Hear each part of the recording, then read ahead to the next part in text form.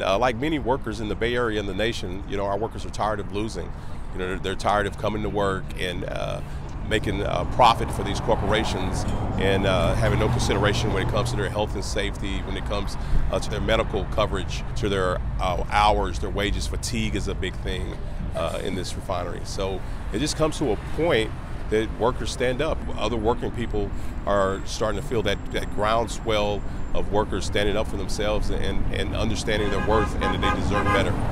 We, the community of Richmond and the Progressive City Council of Richmond, stand side by side with you. Well, the fact is that it is Chevron that is raising the prices. It is their greed for more and more profits that is causing the gas prices to go up. The workers are just wanting to provide a decent life for themselves, their families, and they want to do a good job. They want to keep the refinery safe.